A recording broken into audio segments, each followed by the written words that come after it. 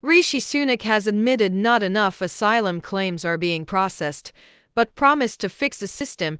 He was responding to questions from Sir Keir Starmer, who accused the government of having lost control. The Labour leader also called for Suella Braverman to be replaced with a proper Home Secretary. Last week, MPs were told that just 4% of those coming to the UK via small boat channel cross Sings in 2021 had received decisions on their asylum claims.